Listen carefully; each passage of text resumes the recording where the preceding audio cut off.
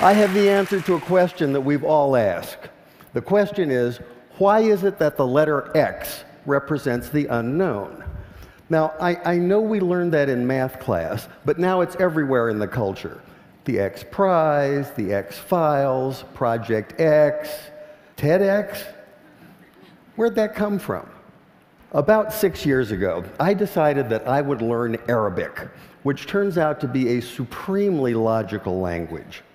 To write a word or a phrase or a sentence in Arabic is like crafting an equation because every part is extremely precise and carries a lot of information. That's one of the reasons so much of what we've come to think of as Western science and mathematics and engineering was really worked out in the first few centuries of the Common Era by the Persians and the Arabs and the Turks. This includes the little system in Arabic called algebra, and algebra roughly translates to the system for reconciling disparate parts. Algebra finally came into English as algebra, one example among many. The Arabic texts containing this mathematical wisdom finally made their way to Europe, which is to say Spain, in the 11th and 12th century. And when they arrived, there was tremendous interest in translating this wisdom into a European language. But there were problems. One problem is there are some sounds in Arabic that just don't make it through a European voice box without lots of practice. Trust me on that one. Also, those very sounds tend not to be represented by the characters that are available in European languages. Here's one of the culprits. This is the letter sheen, and it makes the sound we think of as sh, sh.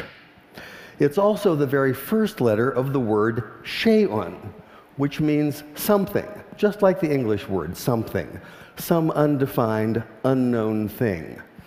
Now, in Arabic, we can make this definite by adding the definite article al, so this is al-shay'un, the unknown thing. And this is a word that appears throughout early mathematics, such as this 10th century derivation of proofs.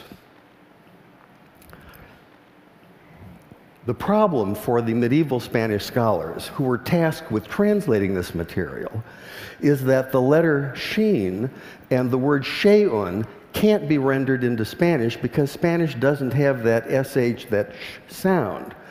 So by convention, they created a rule in which they borrowed the ck sound, the k sound, from the classical Greek in the form of the letter chi. Later, when this material was translated into a common European language, which is to say Latin, they simply replaced the Greek chi with the Latin x. And once that happened, once this material was in Latin, it formed the basis for mathematics textbooks for almost 600 years. But now we have the answer to our question. Why is it that x is the unknown? X is the unknown because you can't say sh in Spanish. And I thought that was worth sharing.